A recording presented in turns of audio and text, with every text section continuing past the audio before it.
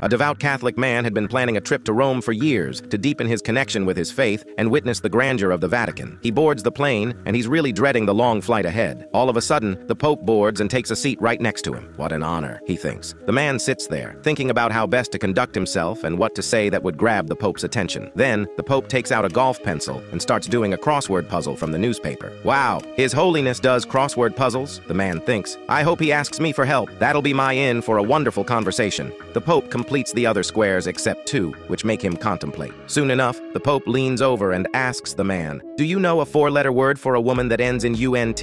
The man is momentarily stunned. He sits there, terrified but with a pensive face, trying his best not to blurt out the first word that came to his mind. The man thinks, the Pope won't speak to me this whole flight if I say what first came to mind. Then it hits him. "Oh, got it," he says. "Aunt. The word you're looking for is aunt, Your Holiness." The Pope calmly nods. "Ah, of course," he says. "Do you have an eraser?"